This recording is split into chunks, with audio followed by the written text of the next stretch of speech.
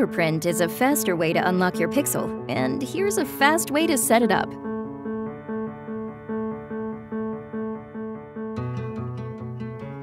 That circle is known as Pixel Imprint, aka the place you put your fingerprint. Open Quick Settings by swiping down from the top of your screen, and tap the gear icon to go into Settings. In Settings, tap Security.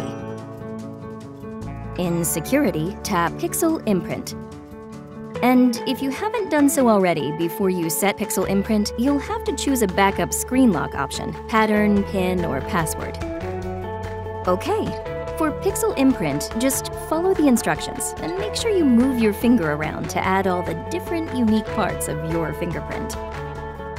And if you want, you can add up to 5 fingerprints. And that's it. And you didn't even have to lift a... Wait, you're all set.